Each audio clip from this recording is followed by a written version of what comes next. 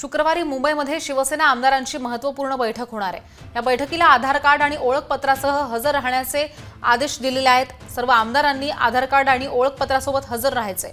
बैठकीमध्ये सत्ता स्थापनेच्या पेचावरती चर्चा होण्याची शक्यता दिसून येते आहे।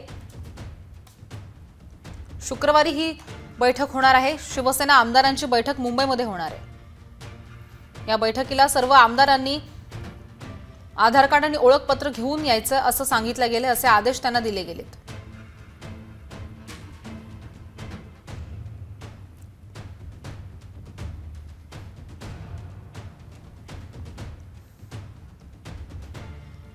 आणि याबद्दल अधिक माहिती घेण्यासाठी आपल्यासोबत आपले प्रतिनिधी उमेश करंजकर आहेत। उमेश, काय सांगाल? मुंबईमध्ये ही बैठक होणार आहे, मात्र या बैठकीला आधार कार्ड आणि ओळखपत्र सोबत घेऊन येण्याचे आदेश दिलेले आहेत। नेमकं काय आहे? ऋतुजा, शुक्रवारी ही बैठक जी आहे ती उद्धव ठाकरे यांनी मातोश्रीवर बोलवली आहे। आपले नवनिर्वाचित आमदार या सगळ्यांना शुक्रवारी मुंबईमध्ये येण्याचे आदेश जे आहेत ते उद्धव ठाकरे यांनी दिलेले आहेत। हे आदेश देताना त्यांना ओळखपत्र म्हणजे आधार कार्ड सोबत ठेवण्याचे देखील आदेश दिले। तर यासोबतच 4 ते 5 दिवस मुंबईमध्ये राहावं लागेल अशा व्यवस्थेत येण्याचे आदेश जे आहेत ते दिलेत। म्हणजे हे सगळे ज्यावेळेस नवनिर्वाचित आमदार मुंबईत येतील ते कमीत कमी 4 ते 5 दिवस त्यांना मुंबईत राहावं लागेल। या सगळ्या तयारीमध्ये यायला उद्धव ठाकरे यांनी सांगितलेलं आहे। कारण गेल्या वेळेस आपण पाहिलं की जवळजवळ 4 ते 5 दिवस हे नवनिर्वाचित आमदार जे आहेत शिवसेनेचे ते मुंबईत होते आणि सत्ता स्थापनेच्या हालचालींना त्यावेळेस देखील खूप मोठ्या प्रमाणात वेग आला होता।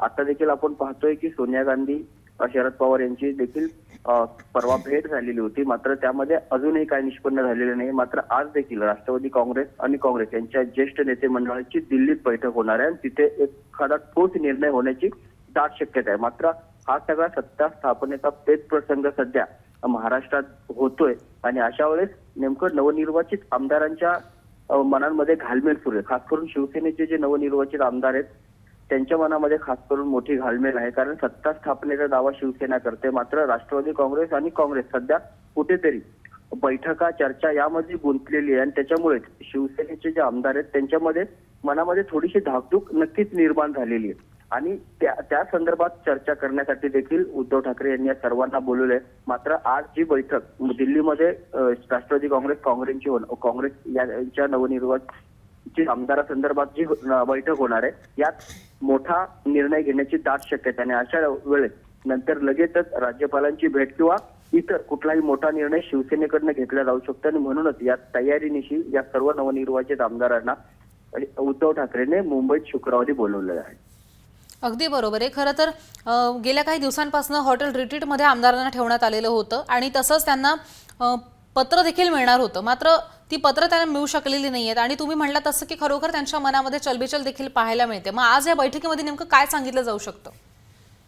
शुक्रवारी होणाऱ्या बैठकीमध्ये जो सत्ता स्थापनेचा सध्या पेच प्रसंग सुरू आहे, राष्ट्रवादी काँग्रेस यांच्या ज्या बैठका सुरू आहेत आणि या बैठकानंतर शिवसेनेसोबत या नेत्यांनी केलेली चर्चा, नेमकी काय चर्चा होते, चित्र काय स्पष्ट आहे किंवा शिवसेना कुठल्या संदर्भात पावलं उचलायसाठी आता तयार झालेली आहे, त्या सगळ्यांची माहिती जी आहे ती उद्धव ठाकरे स्वतः या सर्व नवनिर्वाचित आमदारांना देतील आणि एकूणच या शुक्रवारी होणाऱ्या बैठकीनंतर या सर्वच्या सर्व नवनिर्वाचित आमदारांना पुन्हा एकदा कोणत्या तरी एक पंचतारांकित हॉटेलमध्ये जे आहे तिथं स्थलांतरित केलं जाईल आणि नंतर पुन्हा एकदा सत्ता स्थापनेचा जो पेच आहे तो सोडवण्याचा प्रयत्न शिवसेना, राष्ट्रवादी काँग्रेस आणि काँग्रेस यांच्याकडून केला जाईल।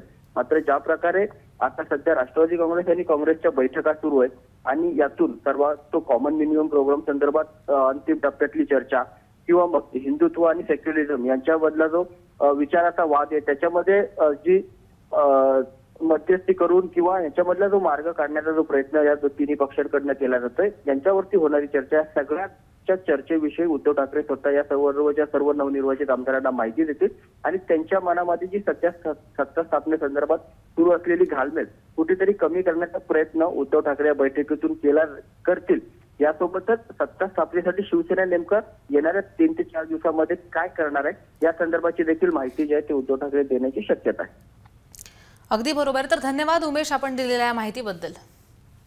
तर शुक्रवारी शिवसेना आमदारांची बैठक होणार आहे आणि बैठकीमध्ये सत्ता स्थापनेच्या पेचावरती देखील चर्चा होण्याची शक्यता आहे आणि त्यासोबतच आमदारांना आधार कार्ड आणि ओळखपत्रासह हजर राहण्याचे आदेश देण्यात आलेले आहेत।